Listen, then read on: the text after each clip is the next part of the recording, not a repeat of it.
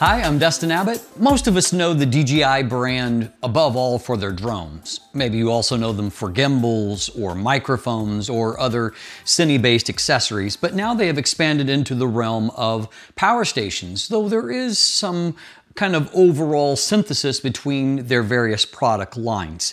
They have a few bonuses in the case of the DJI Power 1000 that I'm reviewing here for those of you that already own their better drones. The Power 1000 stands out above all for having an extremely robust inverter that will provide up to 2200 watts of continuous output, the ability to provide a sustained surge power for at least 30 seconds in the 2600 watt range, and then all the way up to a brief surge power of 4400 watts for those big devices that just have a lot of extra draw at startup.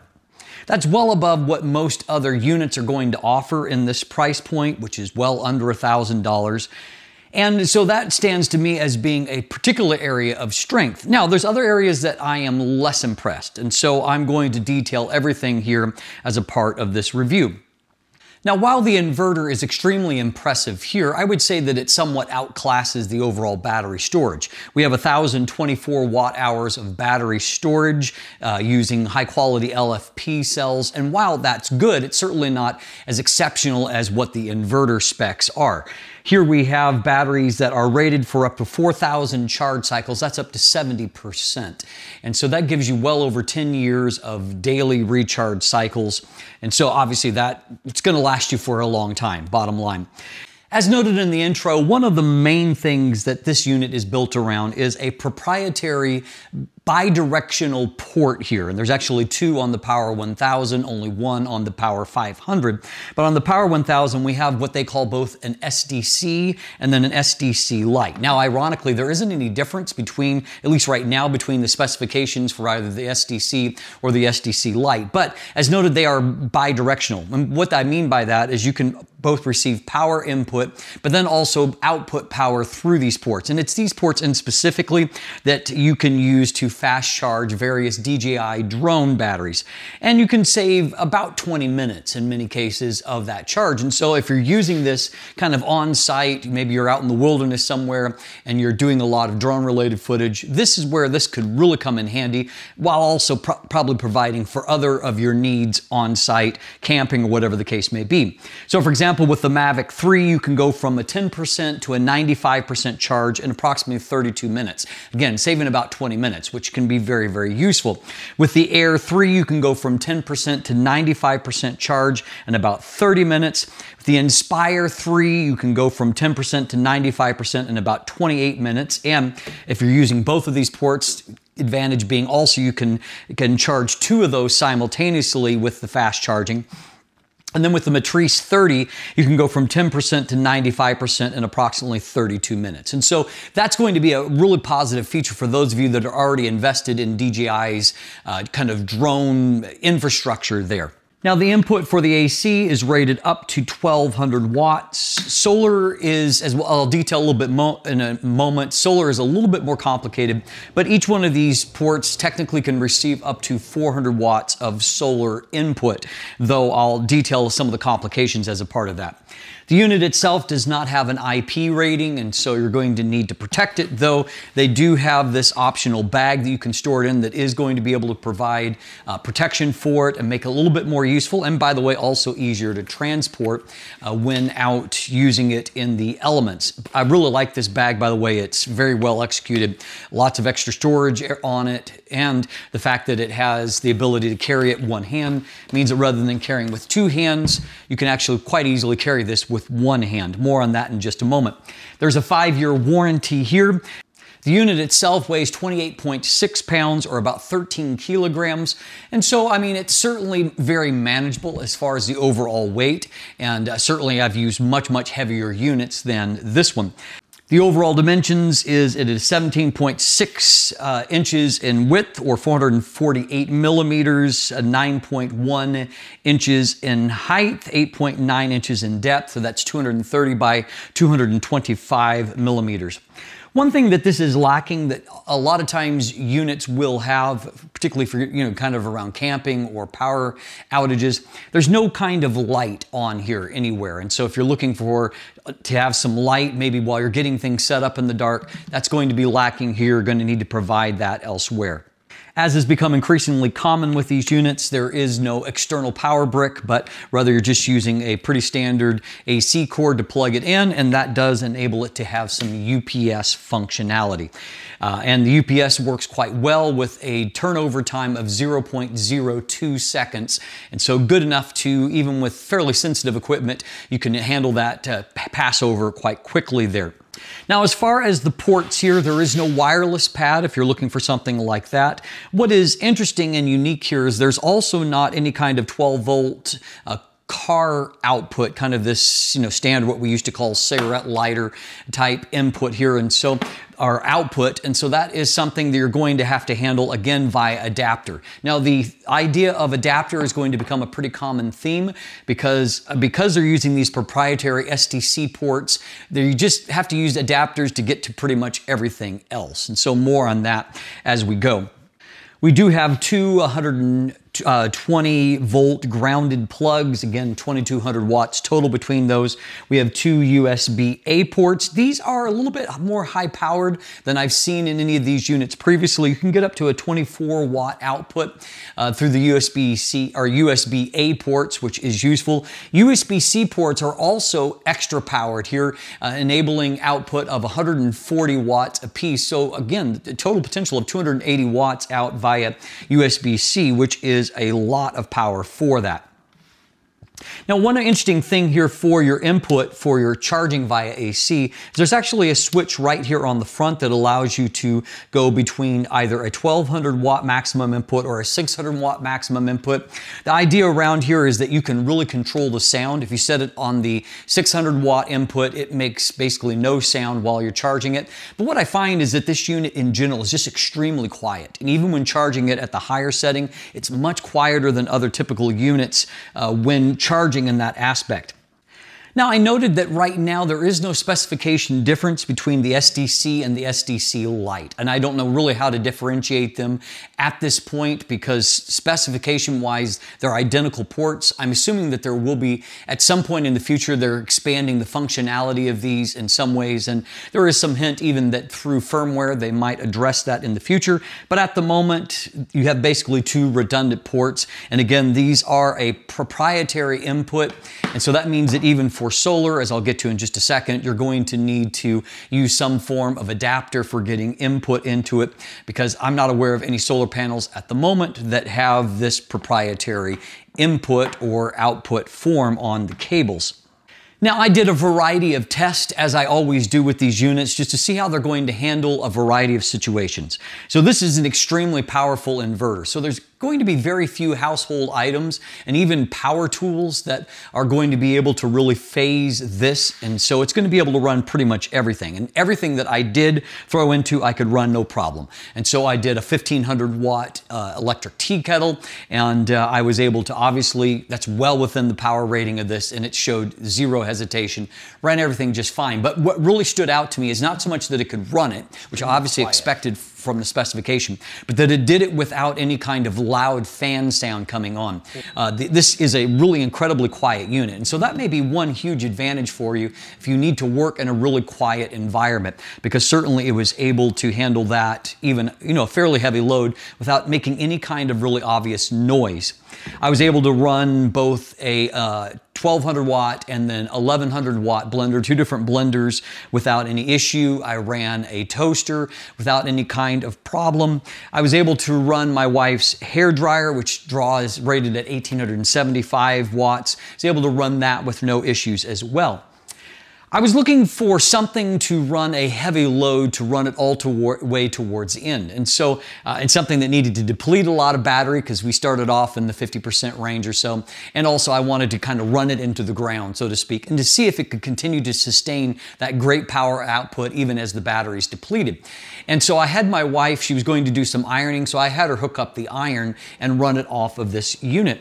And so I just checked in periodically to see how the draw was going and how it would get to depletion. So I actually managed to be there right at the moment that it actually finally conked out. And so it actually was still showing a 6% charge level at that point. So I'll give it a little bit of a knock for that, not showing, actually getting down to 0%. But what I will also say is that she was able to keep ironing with that heavy draw, sometimes well over 1800 watts, and it was just continuing to draw consistently. And so there wasn't any kind of fade of power. And I've seen these kind of units cheat before, where they don't output the same power as they get towards the end to try to extend the overall run time. In this case, it was able to run it right towards the end. I did things like charging an e-bike battery, something that could be useful, again, if you were out kind of camping or overlanding and wanting to go out on trails on the e-bike. I was able, obviously, to do that with no problem. Even as a photographer, I was interested in the potential of running lights for kind of a portrait setting or filming, and obviously able to do that no problem.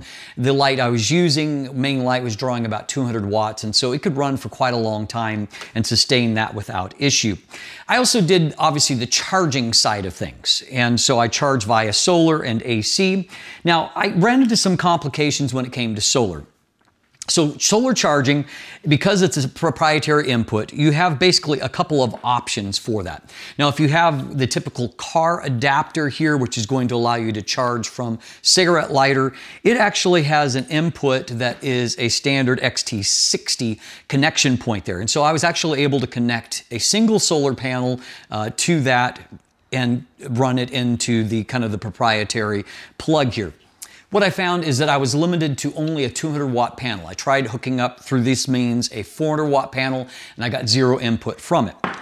So they have a more dedicated solar solution, but again, it's another accessory, and that is this MPPT adapter here that's going to allow you to actually connect 3 different XT60 ports into it. So if you're receiving the input from as much as 3 different solar panels per each one. And by the way, you can hook 2 of these up to the actual 2 different STC ports you have on here. But what I found is that I still felt like my solar was a little bit limited. I mean, obviously, you're having to add on an accessory. This accessory can be attached right to the chassis of the actual, the actual power station itself. But again, it's something that kind of sticks out. You've got a cord sticking out here. To me, it's not a very elegant solution. Now, as mentioned, DJI has a little bit of a different approach when it comes to solar charging, and I can't say that I'm necessarily a big fan of that. You have to, obviously, as mentioned, have to use the MPPT controller so you can get multiple inputs. But I will say that the solar panels that they sell as a sister company or under the company umbrella, they sell them under the ZenYes brand. But these solar panels are really fantastic. Now, they only come as, at least from what I've seen, in 100 watt configurations as I've got here. So I would like to see, maybe a 200 watt configuration. At the same time, I have seen as much as 95, 96 watts off of these panels, which is really, really fantastic efficiency. Better than what I'm typically going to see out of them. I also really appreciate that they have a very nice form factor here to where they fold up into a nice compact package.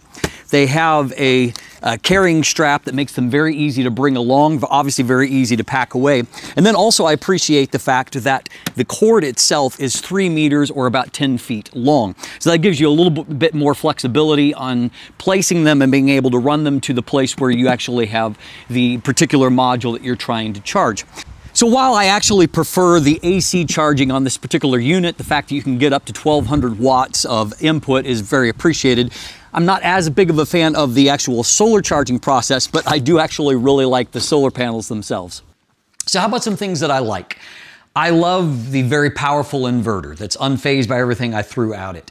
I feel like the unit is pretty easy to carry around. And so if not absolutely lightweight for this class, I feel like the weight was well maintained. I really like the optional bag. Now again, like a lot of these accessories, you're spending extra money to get to this, but as noted, I really did like the bag itself. I like the fact that you can charge it fairly quickly via AC. A little less impressed on the charging via solar, which is my preferred way to do. I feel like there's a fairly good price to performance ratio with the unit and that you're getting a lot of power as far as the inverter for a reasonable amount of money. Obviously, if you own DJI's drones, the ability to fast charge those drones. Unfortunately, I do have a DJI drone, but not one that is compatible with the fast. I think I have the Air 2, so not something that's compatible with the fast charging there. And so I wasn't able to test that aspect. I like the fast UPS switchover, and again, just having UPS functionality in these to me is pretty huge. I love how quiet it is. This is the quietest unit that I've ever used, so I was very impressed by that, particularly under a noise load. I also thought it was kind of cool that even the various noises that are made as you turn it on and off, or you turn on different functions, it actually is your typical DJI sounds. And so it's similar to, you know, either their drones or their gimbals. So I thought that was kind of cool. How about some things that I don't like? Well, I don't like that it doesn't have an IP rating, and it's something I think that more of these units should aspire towards. In theory, these are designed to use outdoors, camping, overlanding, things like that. And so just having a little bit more protection on them, I think would be valuable. Something I was actually surprised by that this is lacking is any kind of Bluetooth control. And so if you don't have the ability to remotely monitor it via a Bluetooth app, and so, or to set various settings. And so I was surprised by that, and that's an area where it's lacking compared to a lot of competitors at this point. I really don't love the fact that this proprietary SDC input means that you have to buy adapters for pretty much everything. Now, they're not overly expensive with the adapters. Some of these, standard adapters are going to cost you about $19, $20 for them. So that's not too bad. But of course, when you get into something like the MPPT controller, it's like another $60, et cetera, et cetera. And having to use adapters for everything all the time just means that I feel like it's a little clunkier in operation. As I noted previously, it's not an elegant solution. I also found that while I like that if you're going to have to use this adapter that you can mount it to the side of the unit, I also found that it no longer fit into the bag quite as well. I can force it in there, but much more difficult to get it in and out. And so again, I didn't love that part of it. And I would say as a negative, you probably need to anticipate spending probably an additional $100 if you really want to unlock the full functionality, because it is so reliant on adapters and using this proprietary type solution. So right now, I noticed at B&H Photo, this is currently available for $699 US, and that feels like a very strong value. It's less of a strong value at the full $1,000 MSRP, and I suspect that a lot of times you're probably going to find some price variation between those 2 points, though probably never at the full pop, but maybe not always at a $700 level. And I think at the $700 level, I could definitely recommend it as a good value. My conclusion is this: I like the powerhouse nature of the inverter, and also the various DC outputs are, they have a lot of potential to them. I don't love that it has less overall outputs than a lot of competing units do. I definitely do not like having to attach adapters and accessories to achieve even common functions. And so I would recommend the Power 1000 primarily if you are attracted to the idea of the drone integration. Maybe you're already invested in the DJI ecosystem, and this is something that's really going to add extra function and value to you that other units are not going to match. If you're not in that case, or if you don't value the idea, maybe you're looking at the SDC infrastructure and saying, oh, I see a lot of potential in that with both input and output, then great. I think you need to just kind of consider its main appeal here as being something that is valuable to you yourself. And if it's not, there's a lot of other alternative units that will offer a lot of similar specifications and have some other advantages in other areas. But it's really, if you're going to use this infrastructure for your drones or other accessories, that is going to make the most sense. I'm Dustin Abbott, and if you want more information, you can find links in the description down below, both to my text review and then also some buying links there. As always, thanks for watching. I hope this has helped. Have a great day, and let the light in.